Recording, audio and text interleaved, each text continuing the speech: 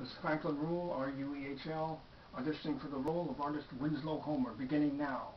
Well, people, I wanted to do real paintings. I wanted to make paintings that showed Americans in their everyday country lives. So I stopped working for Harper's Magazine and spent my time doing painting what I wanted to paint. I depicted summer resorts with their lovely, fashionable young ladies, such as in Girl and Laurel, depicting a girl picking flowers on a sunny day in the field. I showed the delights of farm life in Gloucester Farm, depicting a girl carrying a bucket and passing a boy out and about in the field. I showed the joys of childhood with Snap the Whip, depicting boys playing in the field on a summer day.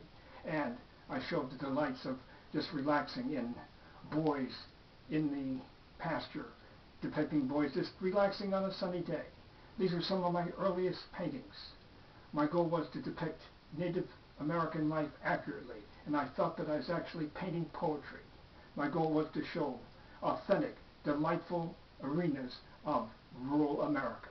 Yes. Now until next time, may the power of the cosmos and of the paintbrush be with you. Yes, yes, yes.